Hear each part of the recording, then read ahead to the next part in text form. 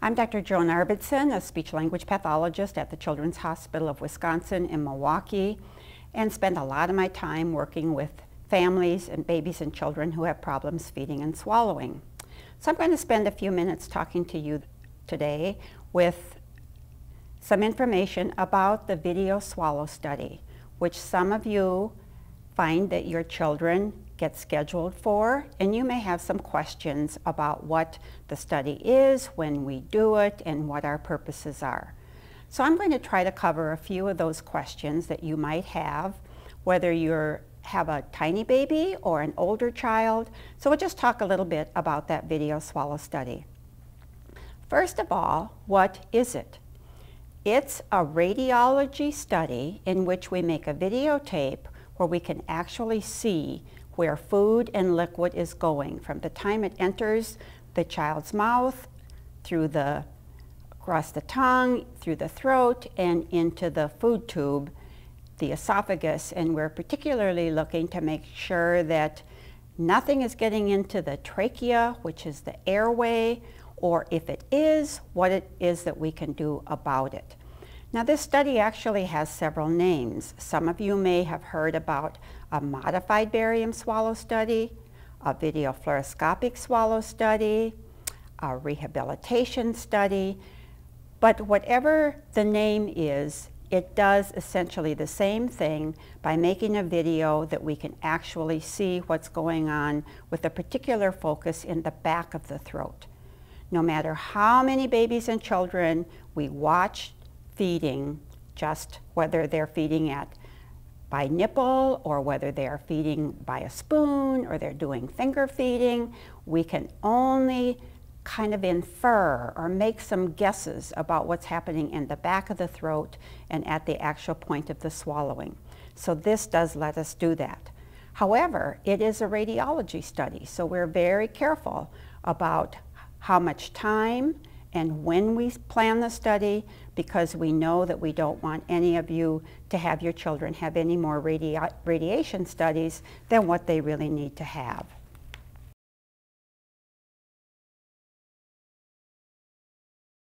Children who have difficulty swallowing, and particularly if they have been born prematurely or maybe have some kind of a neurologic problem, or they have had any number of surgeries, maybe through their gastrointestinal tract or cardiac surgeries.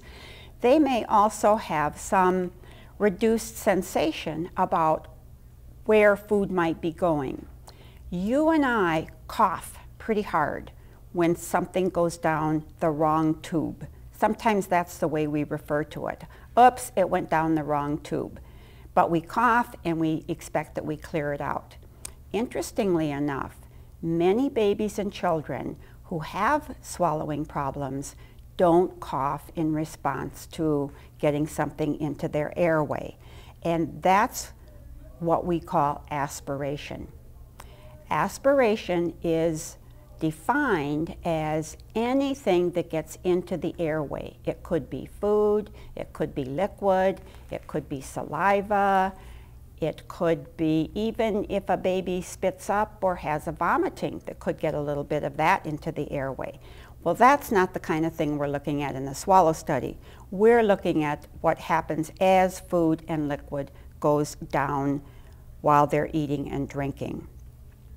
Now, we look at the child from the side. So we actually focus in from about the nose to this part of the throat, just below where the vocal folds, where the entrance to the airway is. And it's interesting that the entrance to the airway is at essentially the same level as the entrance to the food tube or the esophagus. So the esophagus is closed tightly, except when we swallow, and the airway is open, except when we talk or when we swallow. So it's incredibly close timing and coordination that's needed for us to swallow safely, particularly to swallow liquid, which can move so fast through our throat and into the esophagus. So we look at them from the side. We position a child very similarly to how you would actually feed the child. So if it's a baby, we'll get that baby in a seat and perhaps be able to position them in whatever angle you would hold them, so we can change the seating to get the best position. And sometimes in the context of the study, we will change the position because that may make it easier for your baby. Sometimes children feed better, at least tiny babies, when they are lying on their sides compared to when they are in a semi-upright seated position. So we can make all of those changes in a very short time right in radiology. Occasionally we will look from the front as well when there may be some difference in how we think food or liquid would be moving down one side compared to the other, but usually we just look at the side. So the radiologist focuses the camera, the speech pathologist and the parent present the food, and we get a number of swallows.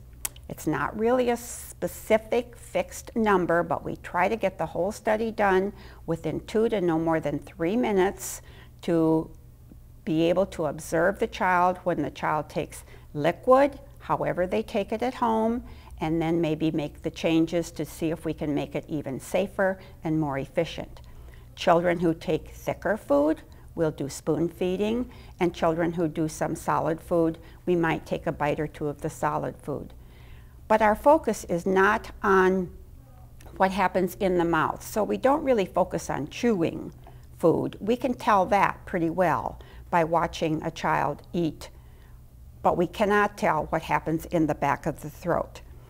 So when we do the study, we get as many swallows as we think we need in order to make the recommendations, and then we review the study with the parent, so that you should, at whatever hospital you have the study, you should be able to look at the videotape with the person who has done it and then get some good recommendations about how the findings in this examination fit into the total picture.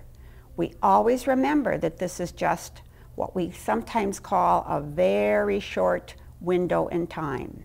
It does not really simulate or it's not really a total meal, so we cannot say how different a child might be near the end of a feeding or perhaps at the end of the day compared to if we do the study early in the day.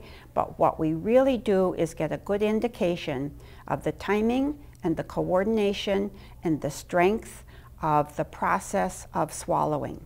And that is the purpose of the examination. Some of you might find that the examination is recommended to rule out aspiration. And that is not really the purpose of the study. If we do get aspiration, it's an important finding, and it's important then to note whether it happens just before a swallow is initiated, during a swallow, or even after a swallow, if the muscle action is weak and there might be food still sitting in the back of the throat, and on what textures.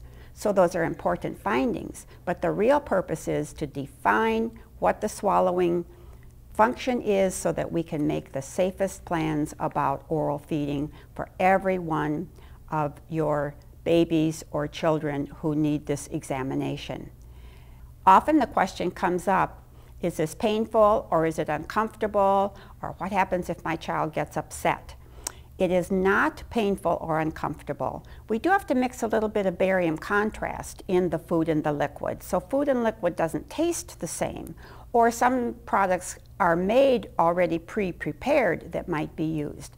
However, some children get upset just when they come into the hospital, into a radiology room. So we work very hard to help them be calm and help them be happy We can use their own utensils, we can use their own cups, we can use their own bottles.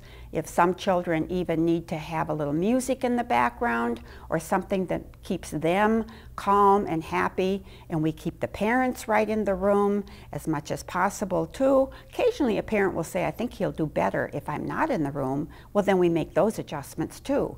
But for the most part, children do much better when their parents are right there, so we make it be as comfortable and as typical as we possibly can, because we need to have a cooperative, happy child. And that's the way we carry it out. We always remember that if this is just part of the puzzle, and we need to put all the pieces of the puzzle together. So hopefully this has been helpful to give you a little bit of added information about what a video fluoroscopic swallow study is, if you may be anticipating this for your child, or perhaps your child has already had one of these studies. Thank you very much.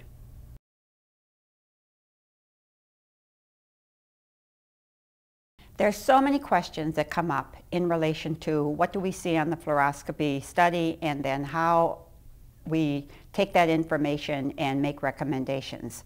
So we've talked about aspiration as being an important finding, although not the purpose of the examination. And then what is it that we actually see when we're looking in that back of that throat? Well, sometimes we can see a child who makes maybe 8 or even 10 swallowing motions before they clear that one bite of food out of their throat. Sometimes babies will suck 5 or 6 times before they get enough out of a nipple to make a swallow happen. Well, that's going to be a lot of effort. It's going to be hard work. And children learn at a very young age, young infants as well as older kids, that if it's too much work, it's not worth it. Or if it hurts, it's not worth it. So we can have those same kinds of things. When we look in the swallow study, and when we go over it with you as parents, and we see that it may be that a child swallows, but then there's still stuff sitting in the back of the throat. So then you have to try to swallow it again. And maybe that spills into the airway, or it doesn't feel very comfortable, or it's just really hard work. The key thing here is that there are going to be different recommendations made depending upon what those specific findings are. And it may mean not just doing therapy or oral motor work. It may be that you've got to get back to some other physician, or something else needs to be done. That's where the whole team comes into play. Another finding that we will often see with children is that there may be big tonsils that are deep in the throat, and they're not even all that big when somebody just looks into the mouth. So when we see that, and we find that maybe food kind of clings to those tonsils and doesn't clear through the throat, well, then something has to be done about possibly considering even getting those tonsils removed. Now, I'm not the one who would say whether tonsils should come out or not, but that gets the child back to the ear, nose, and throat specialist, the otolaryngologist, to help sort out all of the issues. So although the video swallow study is just a short window in time, it's like a snapshot, doesn't tell us what happens at the end of meals or at the end of the day, or when a child gets sick, or when he's tired, but it does give us some basic information about timing, coordination, and strength, and then we put that together with all of the other pieces of the puzzle, because the whole thing, it's a big puzzle, and all the pieces have to get put together. So it takes a team, it takes multiple kinds of exams in some instances, but it also takes a lot of problem solving and thinking with parents, child, and those other professionals as well. So keep that in mind as you are searching out what it is that can help your child the best. And then this study has to be done with a lot of knowledge and information, and efficiently too. So there are a lot of questions to ask. You ask them, and we'll help you sort out the answers.